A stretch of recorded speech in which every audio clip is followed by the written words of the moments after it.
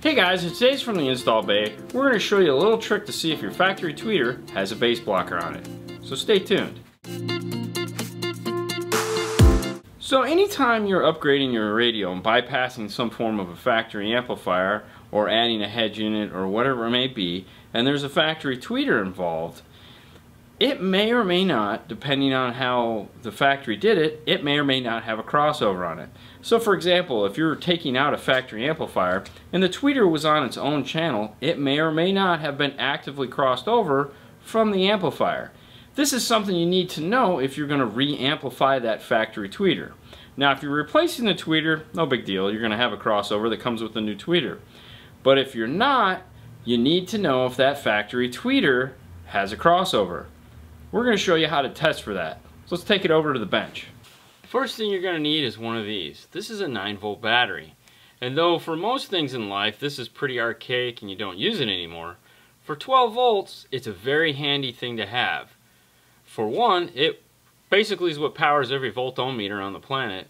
Two, it makes a great speaker tester because it's enough voltage but a really low amperage to move a speaker.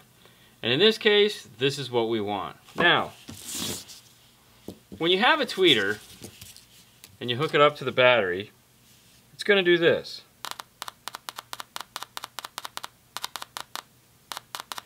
Which is fine. That means that this tweeter has no form of bass blockage or crossover or anything like that on it. It's basically two wires soldered onto the tweeter and you're hearing the diaphragm move.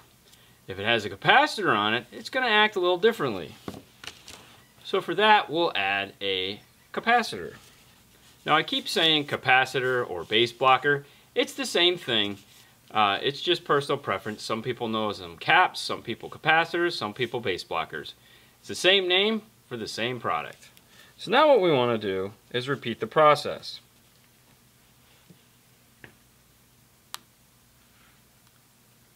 If you notice, you just heard that one tick. Now if you flip positive and negative from the battery on the wires, you hear the tick again. If you flip the battery again, but you'll notice if I keep tapping it, it's not going to keep making that tick sound. That was actually the discharge. So we'll go like this, and we'll go here, and it discharges. This is going to tell us if that factory tweeter has any form of bass blocker in line. So, if you're going to do that amplifier bypass and you run your tone generator through it,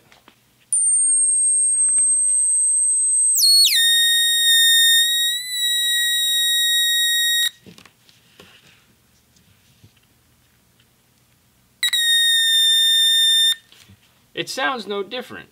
So that's where popping the speaker with the 9-volt will let you know if it has any form of bass blockage. So that's it. That's one more little secret. Just keep a 9-volt laying around, you know. They're very handy, very helpful to have in the 12-volt world. They do all kinds of neat stuff. And in this case, they'll save you from having to buy new tweeters right away because you didn't put a bass blocker on it and you just launched them out of the dash. Fun. Alright guys, you know where to find us. Facebook, YouTube, Instagram, Facebook Live, Monday nights, 6:30 Eastern Standard Time. Otherwise, go ahead and ask questions, whatever you like, down below in the comments, and we'll get back to you. You guys have a great night, and we will see you later next time. Bye.